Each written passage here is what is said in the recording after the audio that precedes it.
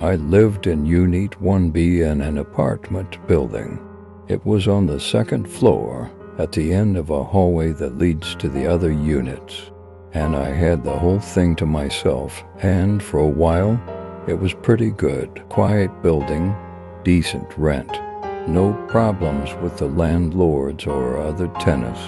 But a couple of months ago, the unit right above me, 1C, started to get noisy. It sounded like a little kid playing hand stuff, running around and all that.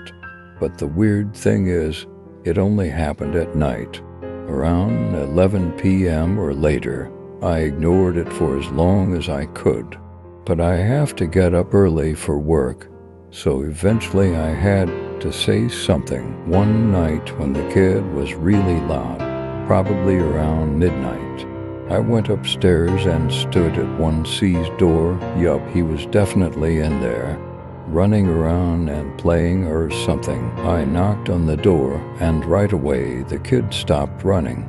I guess it was one of those times when kids get caught doing something bad. They freeze up and play dumb. I actually smiled when I thought that, and I wasn't mad or anything. But no one answered the door, so I knocked again and said, "Hey, could you please keep it down? I can't sleep." No one answered, but the kid had stopped running, so whatever. I went back to my flat. As I left, I could have sworn I heard something. It was like a giggle, but combined with a series of rapid, low-pitched clicks, I ignored it and went to sleep. But a few days later, the kid was back at it. All hours of the night he was running up and down, making a hell of a racket. I didn't want to go and knock on the door again, so the next morning, I went to the management office in town. They gave me the paperwork to file a notice complaint, and I filled it out then and there. But as I handed it back to the lady at the front desk, she took one look at it and said, "1C is vacant." I asked her what unit was above 1B, and she said 1C, and I was sure that was where the noise was coming from. But she checked her records, and sure enough, 1C was vacant. In fact, she still had the keys in a little set of cubbyholes behind her desk. There were a couple of other people in the office, and they started to look at me like I was crazy. I didn't want to create a scene, so I left and did my best to ignore the kid, or whatever it was, for the next couple of days. But one night I woke up, and not because the kid was making noise. Something wet was dripping onto my face. I got up and turned the lights on, and saw that the ceiling right above my bed was leaking water. Really dusty, dirty water. I called management's emergency number, and they sent a repairman over right away, and I was pretty pissed off. My bed was soaked and filthy. I couldn't get back to sleep, and I had work in a couple of hours, so when the repairman came over, I went with him up to 1C. He had the keys, so we didn't have a problem getting in. There was about an inch of dust everywhere, and the moment we went in, it started to fly all over the place. I felt it coating my lips and the inside of my mouth and nose when I breathed, and it was pretty chilly, even though it was the middle of spring and probably 70 degrees outside. So me and the repairman pulled our shirts over our noses and headed through the living room and into the bedroom, which was right above my bedroom.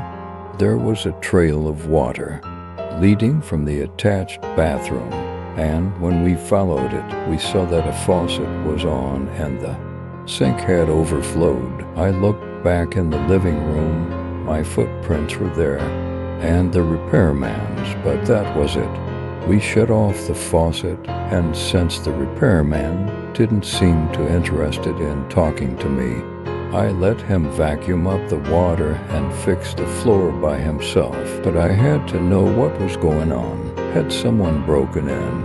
There's a drain pipe right next to the window in the bedroom, and it faces an alley. So I opened the blinds to check it out, but the window was locked from the inside, and it wasn't broken or anything.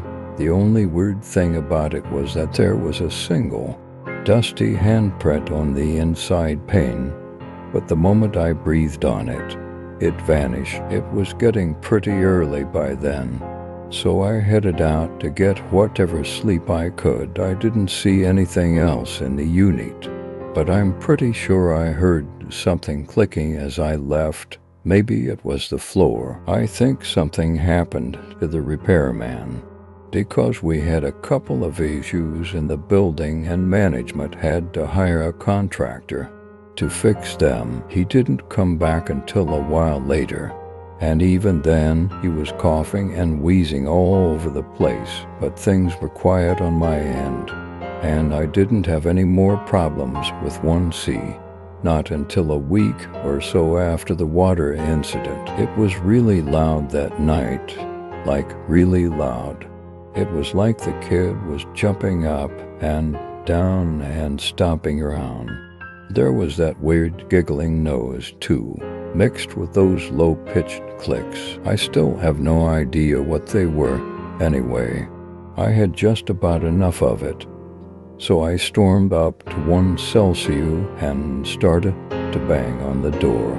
I shouted at whoever was in there to shut the fuck up and let me get some sleep, and that was when someone told me to calm down. I must have woken up half the hallway, because they were all sticking their heads out of the doors and staring at me. I asked them if they heard anything, and they said no. 1C was vacant. I asked them if they were making any noise, and I must have cursed again, because they told me to go back to sleep or they were going to call the cops. I didn't really have a choice, so I did what they said. The next morning, I went to management to thank them for dealing with all my complaints. I apologized for the night before and promised that it wouldn't happen again. And then I gave them a box of donuts. The lady went to go and give it to the rest of the workers, and when they were picking out which ones they wanted, I reached over the desk and grabbed the keys to room 1C. I chatted with them for a few minutes and then headed to work. I got a flashlight on my way home and a surgical mask for the dust.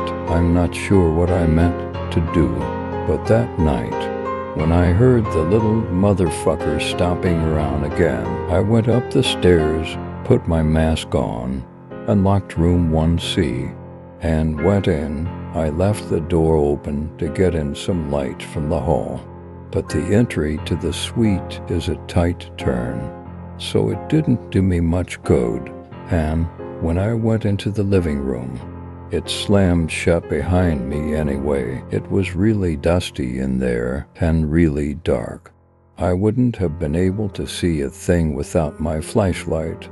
And the weird thing is, even though the windows were in the living room were closed, there was a lot of air moving around. It was making the dust fly all over the place. Even with my flashlight, I couldn't see very far because of all the dust. But I kept going. There was nothing in the living room, nothing in the closet, nothing in the kitchen. So I went to the bedroom. The moment I stepped in, it got freezing cold. I could see my breath in the air, and the dust was still going nuts. But I went in a little further to take a look around. My flashlight died out, and that was weird, since I got the batteries that day. So I tried to turn on the lights, but of course the electricity had been shut off. The only light was from the street lights through the gaps around the blinds. I was having a tough time breathing. It was because of the surgical mask, so I took it off, but it was so dusty that it didn't make a difference one way or the other, and I was getting really, really cold, and nothing was there, so I decided to go. I turned around, and that was when a lot of dust gathered in the air in front of me. It wasn't like when it was just floating. It was definitely collecting in the shape of something, but I couldn't see and I couldn't breathe. So I stepped aside to get some of the street light on it. It was a face, a kid's face. It smiled for a minute, making that weird clicking sound, and then it started to float toward me. I tried to scream, but the dust got in my mouth. So I held my breath and shoved the kid, and I ran the fuck out of the bedroom and toward the door, but it was locked, and my key didn't work, and I heard footsteps behind me, light footsteps, and a kid giggling.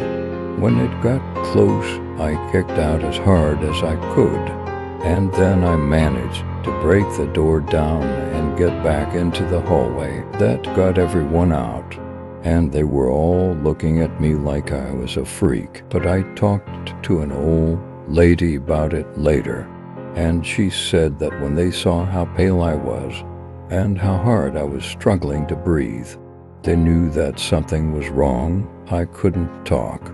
I was coughing so much, so I just pointed at the door. A couple of big guys went in to check it out. They didn't need flashlights. The lights worked just fine when they turned them on. They told me they saw footprints in the dust. Most of them were mine, but some of them were a lot smaller.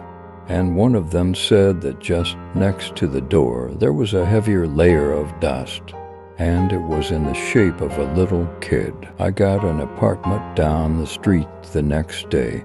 Management agreed to give me my security deposit back if they could rent one by the next month. So there were a bunch of people looking at it while I was moving my stuff out. One of them asked me if the other tenants were quiet, if there were any nosy kids or anything. I just said no, and he ended up taking the place. I saw him at a bar yesterday. I asked him if it was still a quiet building, and he said yeah, for the most part. But some nights he hears something from the unit above him. I said, what? Is it a little kid being loud or something? He said, no, it's a little kid crying.